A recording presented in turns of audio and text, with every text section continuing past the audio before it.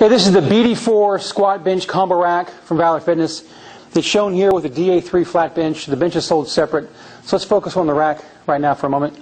You've got 5 different locations as far as your bar storage, bar location.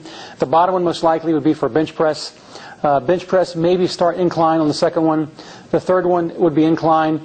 And the fourth and fifth, possibly incline, military press, and some squats, and definitely squats and military as far as the top one. You've got 2-inch by 2-inch tubing all the way around. You have 4 rubber base caps on the corners to protect the floor as far as giving the rack some stability. On the rack right now, there's 365 as far as pounds. It's pretty solid. It'll hold a lot more than 365. For right now, that's all I could put on there as far as my lifting capabilities. On both sides, you have a safety bar catch. If you're doing the bench press, adjust these to the height right across your chest. If you can't get the bench press up all the way and bring it back down, these will catch you, slide out, and start over again. At least you made it out safely. You can accessorize this bench or this rack with multiple benches from Valor Fitness. This is the DA3.